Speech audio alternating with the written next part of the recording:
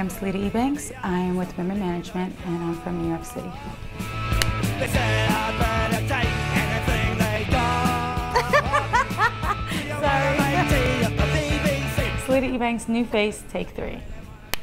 It was year 2000, and I was a junior in high school, and all my friends kept saying, "Oh, you should model, you should model, you're skinny, and whatever." And for me, my father's Jamaican, and he does not play the no education card. So it was always a conversation we would have, but school always seemed to win.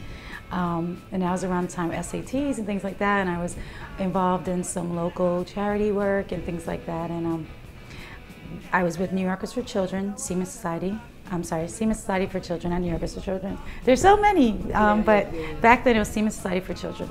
And we went to Six Flags Great Adventures as a summer trip for the kids. And I'm walking to the turnstile, and I got scouted. One of my first editorials was the cover of Teen Vogue, which I had no idea the caliber of what I was walking into. I just figured, oh, it's a photo shoot. Fun, you know, I was so naive. But as time went on, my father actually was so strict that I wasn't allowed to model. Even though I re-signed the contract, I remember Ralph Lauren, the agency called, and they said, "Ralph Lauren wants you for the new campaign." My father said, "Well, what are the days they're shooting?" They said Tuesday, Wednesday. My dad says negative, click, end of story. That's it. No. Beginning of my career, I was just extremely naive to the industry or even a work ethic, because my father didn't allow me to work. I cried countless summers, "Please, can I have a summer job?"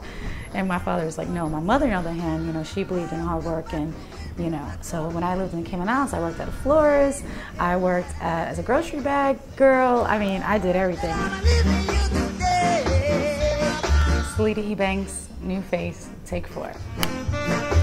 I was about 22 when that happened, when my life kind of went crazy, and I did think about, you know, well, you know, I can go back to school, I can be a lawyer, I can do other things.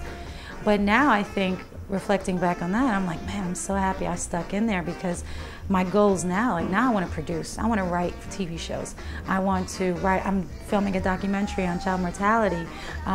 There's so much, I mean, editing, and there's so many things in this industry that I can do that I didn't have no idea back then. And if I would have given up, then yes, Victoria's Secret. 2005, one day of castings, my last 6 o'clock in the evening, you know, that's like the ending of the day. My agent calls me and says, "Selita, there's a Victoria's Secret casting for a commercial. It's called IPEX. You just have to say these lines. I IPEX, do you IPEX? I IPEX." Yeah. And so I said, okay, I'll go, of course, why not? I'll go. At that point in my career, I wasn't sexy. I didn't know how to be sexy. I didn't know what sexy was. I was either the commercial girl or the high editorial girl. So sexy was just not in the equation. I didn't know how to arch my back or flip my hair or any of that stuff. So I went to the casting, and there was no one there. I walk in, I'm like, oh man, I missed it. Oh well, you know. The lady comes out, oh no, come back. You know, we'll put you on tape. And I get on camera, I do my thing. 2 days later, I found out that I got the commercial, and Giselle Bundchen was gonna be in it. And I was the happiest chick. Oh my goodness, I was like near tears. I was so excited. That was an amazing experience. The 5 years being Victoria's Secret Angel was like amazing. Tyra Banks, Naomi Campbell, Heidi Klum, Giselle. I mean, I was there in the prime, you know, and a great experience. Selita Ebanks, new faces, take 5. I would love to win an Emmy for something that I've written, produced. I've always been a writer, so anything. I would love to have an amazing book that inspires other young women to pursue their goals and their dreams. I would love to have hundreds of hospitals for child mortality all over Southeast Asia and Africa.